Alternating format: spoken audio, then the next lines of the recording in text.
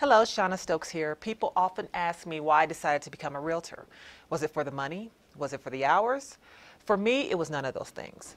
I decided to become a realtor because I ran across so many people in my life who did not believe that home ownership was possible. Some thought that once your credit went bad that it wasn't fixable. Some believed that since their parents or grandparents never owned their own homes, that it was not in the cards for them. I have made it my goal to change those beliefs, to not only show how you can do it for yourself, but how eventually you can pass on the information to your friends, family, and loved ones. This is how you begin to build strong communities. I want you to have a place you can lay your head and know that it's yours for as long as you want. I want you to have a home that you can raise your family in and create memories.